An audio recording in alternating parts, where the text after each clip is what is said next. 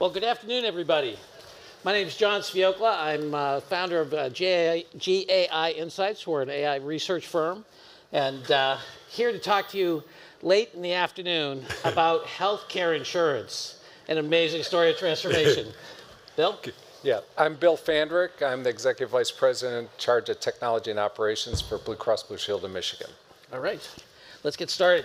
So, Bill, I know that folks in the audience may not know about the transformation that you're in the middle of. And we're going to get to an amazing transformation of a $36 billion healthcare company that went on a long data journey and is now fielding 3 generative AI platforms, both for them and for the industry. But first, give us a little background in terms of the organization so people have an idea of the complexity. Sure. As mentioned, Blue Cross Blue Shield of Michigan, we are a $36 billion company, approximately 10,000 employees, located in Detroit, Michigan, but we have 5 million members. A big percentage of those are actually members who live in other states, but employers that reside in Michigan. Yes. But we're also part of a blue system, blue system of 34 independent entities through a fabric of an association delivering services, healthcare services to over 115 million Americans. And through our umbrella, we honor each other's services and territory for you can go anywhere in the country and get services. Yeah, and from our conversations from before, this is a mutual organization, so you're working with net profits of 1% to 1.5%. Yep.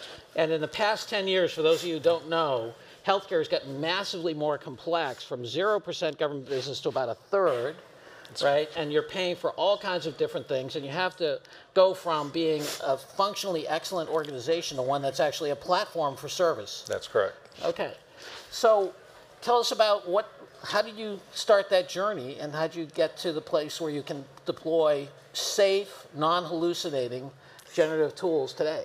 Yeah, I think first and foremost, what you articulated is important to understand. The world has changed in healthcare, the model, the services, what's expected to us, and even how we define healthcare.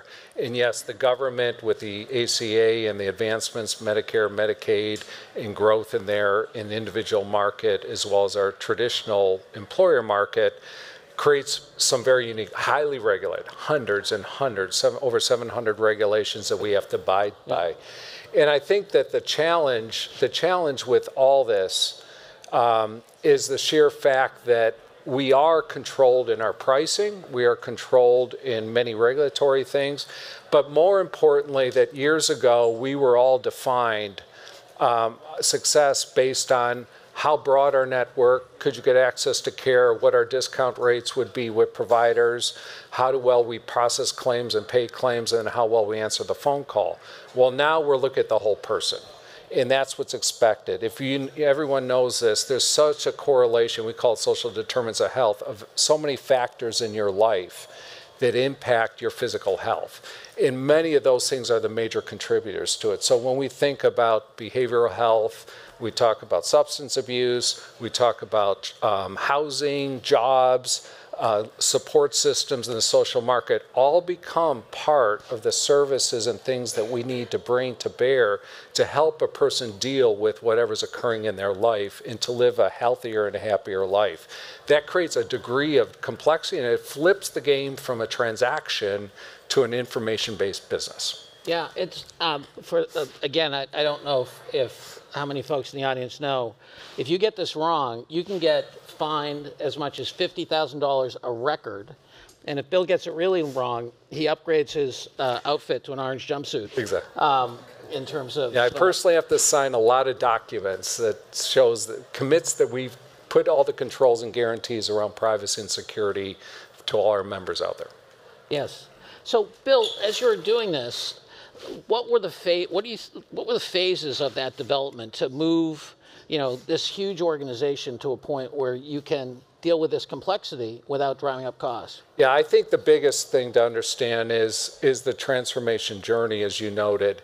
And we've been doing AI. I mean, we're an information-based company. I mean, I got 6,000 applications. We've got data scientists. We do predictive modeling and analytics. We've been doing AI for a decade. plus in real dozens of applications that we deployed with data scientists and use of helping us better understand the needs of our members and products that would best. But however, obviously Gen AI changes the game. But because of that, we flipped the mindset transformationally. And I've heard the questions and earlier things about where do you start, how do you start?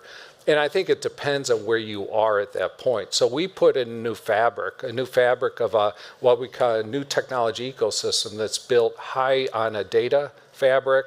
It's built on integration and workflows. It's built on new models of how you services through different channels in providing instantaneous information based on the point of care or the point of the situation based on the need. So we've been on that journey. When you think about generative AI, though, it redefines, it takes it to another level. So we were able to, and through 12 people, you know, which is a whole different thing. It's not an army, which I think you can fail if you're that, but also a good partner. We have a company, Forbes system, who's right here in Massachusetts. We've used that helped us on this journey, but has also adopted an AI engine that sits on our ecosystem. And within that, what we're able to do very quickly is start to actually deploy service, because we've already got the chassis for data and integration. But here's the catch. The biggest thing in industries like ours, can't speak for every industry, 90% of the most important information is not structured data. You say, well, why is that solved? A lot of reasons. I won't go through all the reasons why it's solved. But however, the point on that is that information, it's not economically feasible or even workflow feasible to digitize all that stuff from where it comes from. But generative AI, what does it do?